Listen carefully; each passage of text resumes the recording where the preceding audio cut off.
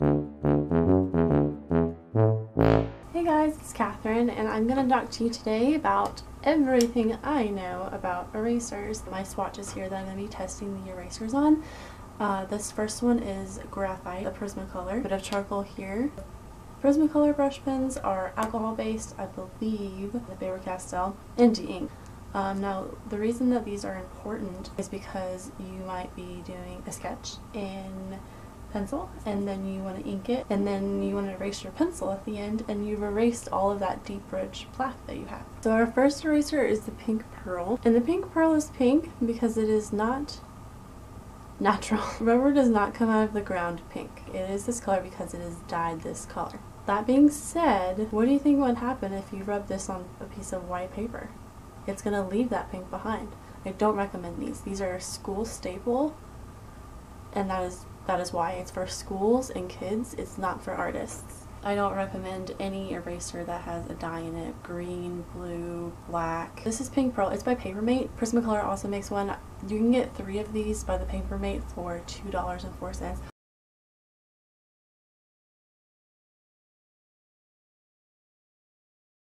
Magic Rub. It also is by Papermate. You can see that they have these little holes and canyons and stuff in them, or craters, not canyons, allude to how much this crumbles. If you are using it a bunch, it will just break in half.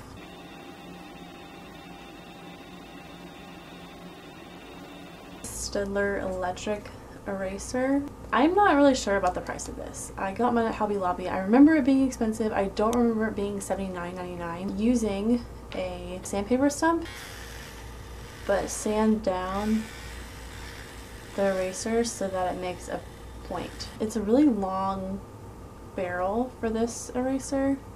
So I'm gonna get it open.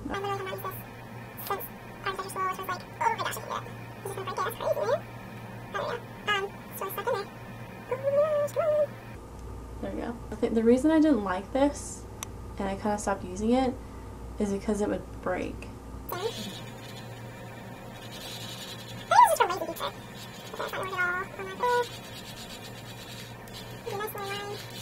Runs out too fast, and so as you're doing that and you'll rub it against the paper and it will scratch the paper off. I think that's why I stopped using it. So here's my next thing. It is this high polymer Pentel eraser. It has this little sleeve so it keeps the eraser clean. You can get 3 of these for $2.72. They're not going to rip your paper. That's another thing that you have to think about with erasers, is how abrasive they are. I like any kind that's like white plasticky, but this one's a harder one.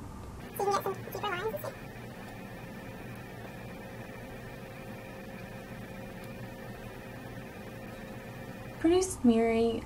You want to use this for like larger areas, not for like fine detail, because it is harder. The softer ones I don't think won't do this weird like apple core shape as much. Faber-Castell Tri Grip Eraser. This one's really hard and it's not quite as springy as the Pentel. Just good for like larger areas as well. It's supposed to be ergonomic. I don't know if I said that already. You can get 3 of these for $5.50. I think the reason I don't use this quite as much also is that it's a little bit harder on your paper.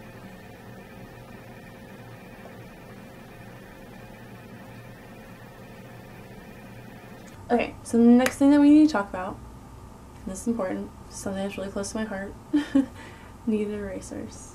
These I've probably had since high school. These I probably had in college, and this is like a newer one. So these are both Prismacolor, and these are the Stanford design. And then they also come in different sizes. This would be a large, this would be a small, but they're cold when you start out with them. You have to kind of work them in your hands. The design is higher quality than the Prismacolor. I've had these forever because they still work great. They don't kind of like dry out and break. Things I like kneaded erasers for, you can make little sculptures out of them. They're good for charcoal drawing, for softer edges. You can pick up a little bit of charcoal here, and you can like kind of make a couple marks, like different marks depending on what kind you want. You can make tiny little points to make little eraser marks. The harder they are, the easier it is to pick up. I had a teacher in high school who had a black kneaded eraser, and everyone was just looking around at each other when he was showing us about like the erasers. Like, ew, why do you have that? He's like, I've had this for 40 years. Best teacher for technical application of art I've had ever. Mr. Yeomans would say, like, I would never trade anybody 100 kneaded erasers for my one black kneaded eraser. You know, and I don't like the small ones because I think they're just too hard to work with. Prisma, $2.74, and then the design, $2.73 for one.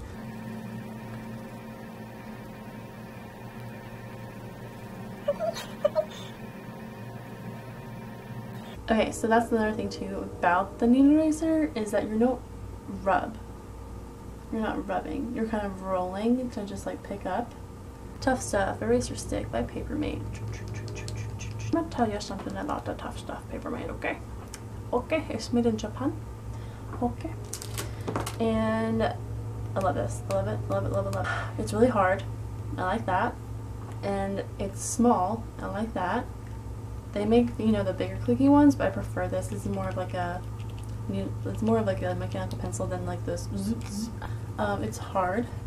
It doesn't smear.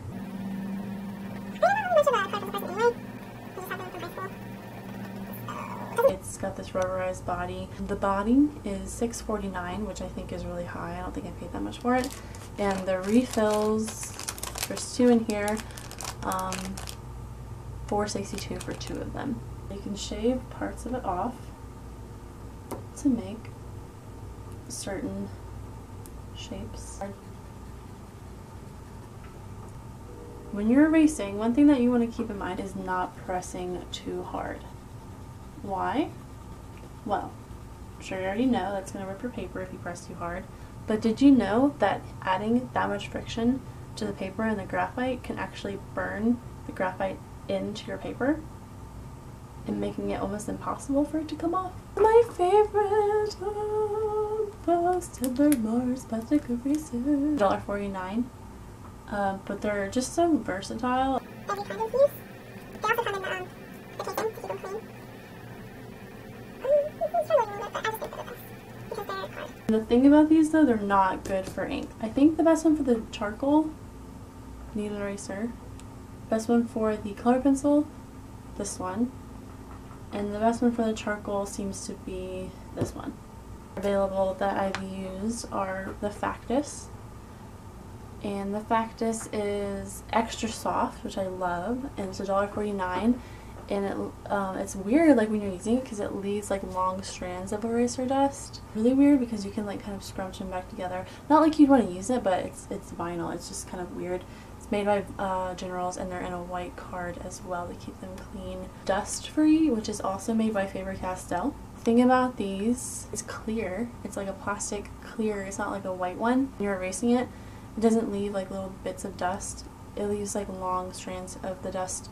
As it's not dust, it's like long strands which sticks to your paper, and I feel like that could be more annoying because it's like harder to like get it away. Like the Factus, it sticks to the eraser.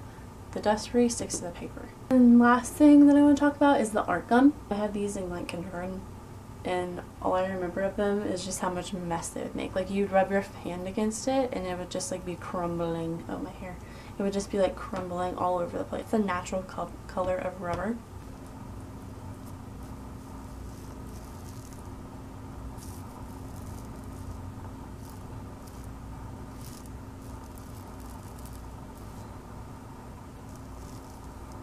When you do your charcoal drawing on your canvas, they're the best ones to use to erase the charcoal on canvas because regular erasers could be too abrasive on the canvas.